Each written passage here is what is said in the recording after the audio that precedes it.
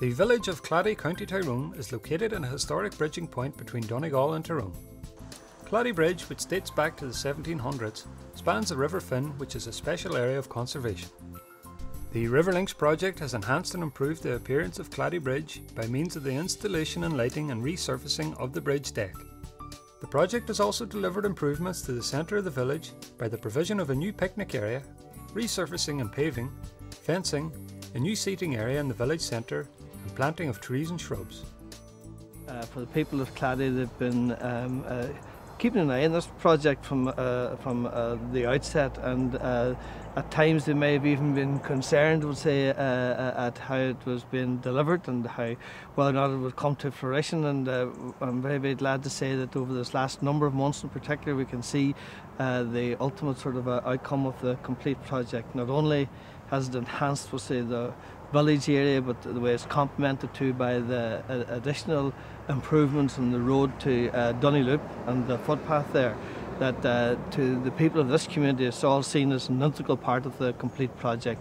It's the involvement of local people, knowing what the local people want, that is the secret of success here. The judgment as to the success of it is not down to me, it's not down to the project board, it's down to the local people.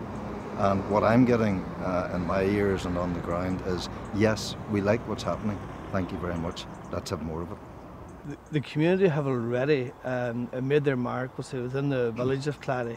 They have a very, very dynamic and enthusiastic community group here, just located in the hall just across the way from us, and that they themselves have taken responsibility for the maintenance and upkeep of their own village, and they see this particular project in itself as complementing work that they have already been involved in and continue to be involved in. The completion of those works have the potential to provide an extremely inviting entrance from the Donegal side into Clady.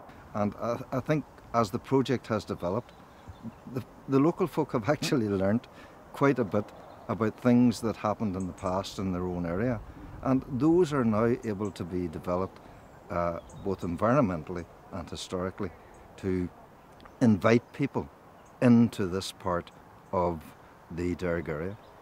To all of the people involved in the project and to the different agencies and the way that they themselves, as I say, met their responsibilities there in terms of the delivery of the project, and in particular too to the project manager, to Martin McAndrews, and to his very able secretary and that who kept us all well informed throughout in the project.